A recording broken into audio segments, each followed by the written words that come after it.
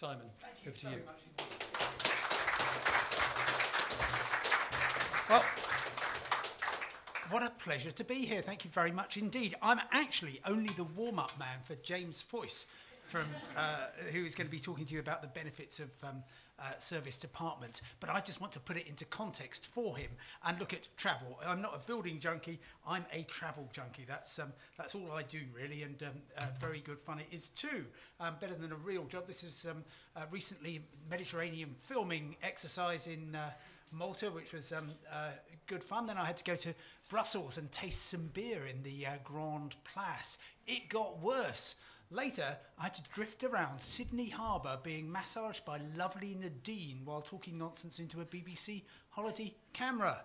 However, it's not all good. I was recently on a Thompson cruise, very nice cruise. It was a lovely trip. And somebody recognised me, and the rumour went round that Simon Cowell was on board. And this is what happened. And it was the most extreme case of mistaken identity I have had until this morning, when, as John so kindly says, I just got in from China. I was just walking through town. I thought I'd grab a coffee at Pret. And next thing I knew, all the staff wanted to line up and get their photo taken with me. So, crikey, goodness knows who they thought I was. Presumably George Clooney. Anyway, yeah, I have been out to China. The editor said, I want you to go to the Great Wall. What he actually meant was the restaurant of that name. But I thought, no, I'm going to go to the real thing. It is a marvellous thing. How many people have been to the Great Wall? Ooh, well, it should be on your list. Incredibly popular, so much so that I was there and they're actually building new parts of it. So, my most recent trip to somewhere extreme showed me the value of serviced apartments. This is the Camp 3 on Aconcagua, which is the highest mountain outside the Himalayas, where I had the ill-advised misfortune to try to climb. That gives you some idea of the bathroom facilities. So it's not quite the 3-bedroom, 2-bathroom stuff that you get at 100 Kings Road. There I was at the top, finally. I wouldn't recommend it to anybody. And then I went to the Hotel Proprietors Association dinner. No atmosphere at all. And of course, what I should have been doing is coming to beautiful, beautiful Reading. Haven't been here for a while. Why would anybody want to stray any further than the largest town, soon to be city, in Berkshire? Marvellous, marvellous. It's even got, here we are, Atlantic salmon, it claims, swimming along the tributaries. And it's got great buses. I've never seen such exciting buses. Maybe I should get out more. There's a claret one. And look, what's behind it? My goodness me.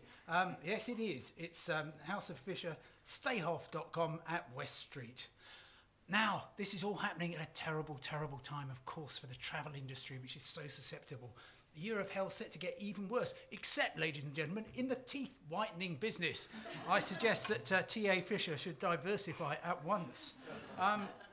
Travel industry, in its usual way, has responded very imaginatively. These are various signs that I've collected in places around the world, including this one, where I think they've kind of got the message just a little mixed up. Of course, everyone knows that prices of fuel are going up. In New Orleans, this is how they are announcing the prices.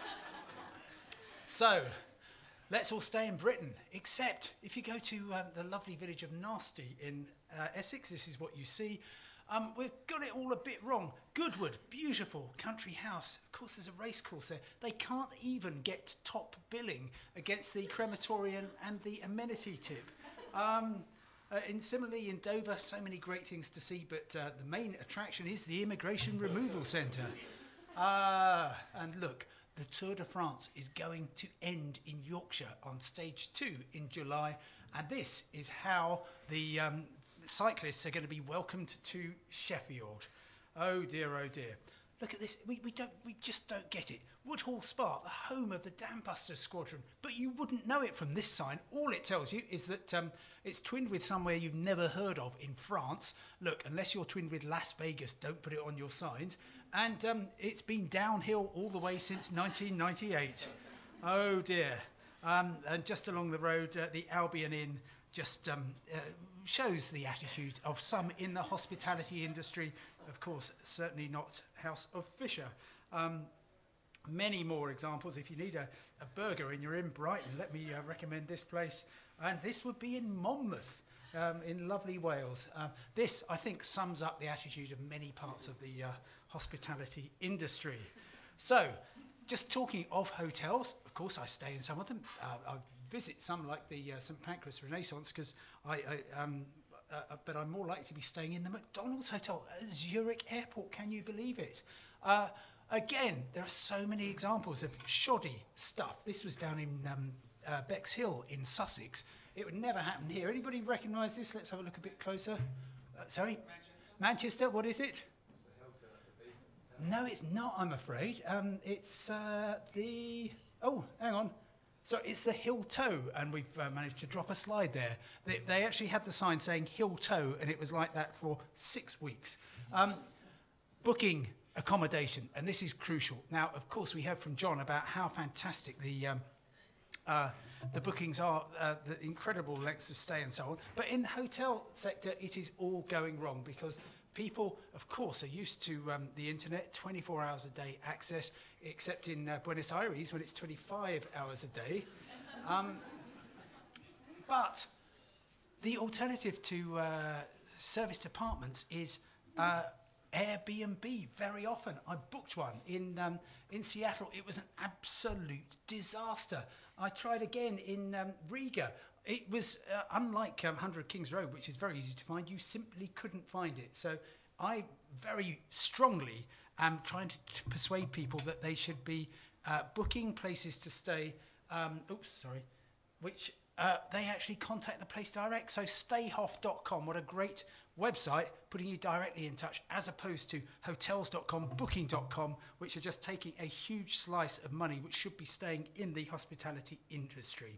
Okay, very quickly before James picks up, the future is in your hands. Oh no, it isn't. Let me tell you some of the things which are going to happen, which you can control, some of which you aren't. Who would have thought we could all say Eia Fiatja Yuko?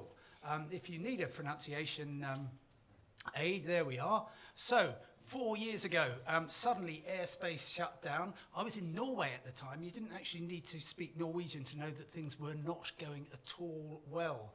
And I went out as a passenger on SAS. I came back as freight on a container ship. Next one going to pop is Vesuvius. It's about 10 years overdue. When it does, it will cause mayhem again.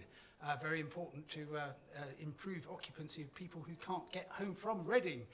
Going to have another flu epidemic, I'm afraid. And of course, Heathrow, so important for the Thames Valley. What's going to happen there? Well, I think the betting is currently looking at Heathrow rather than Gatwick. These, by the way, one graph you're going to see, I promise it won't be more than that, already has half the traffic of all the top 5 airports in the UK. So that is likely to increase. And as you know, there's 3 possibilities for the Airport Commission. 2 of them involve an extra runway at Heathrow, and I'm sure we can find out which one is going to be chosen from our excellent MP. Terminal 2 is definitely going to open on the 2nd of June, so watch out for that. And then, unfortunately, Dubai is going to continue to outshine Heathrow. It is now carrying more passengers internationally. And there's one other place to watch out for. Where is this? Istanbul. Very good, very good. So that is going soon to outshine even Dubai. Turkish Airlines is transforming the place. Centre Parks opens on the 6th of June in Woburn Forest. I know that's well, it's not actually in Woburn and it's not actually in a forest, but it is quite close to the M1 outside Luton. That is going to have a big effect on the leisure market. And of course, High Speed 1 is doing its absolute best to avoid Reading. However, that doesn't matter because thanks to this man who is... Brunel, yes, isn't Park Kingdom Brunel by Platform 1 in Paddington Station is where he is. He's part of the Crossrail team, as you can see. Tremendous news that Reading is going to be on the Crossrail network. And of course, already there's such a huge advantage over any similar sized town, similar distance from London, because of the very fast and frequent trains. It's only going to get better. And it's only going to get better here. I must say many congratulations to John and Mel and the team for their fantastic work creating this beautiful place. And here's how happy I was before my Radio 4 broadcast, where I looked like that, only to improve the acoustic. I had to put a duvet over my head, and you can't see a picture of that. Thank you so much. I now hand over to the excellent James Foyce of the Association of Service Department Providers. Thank you.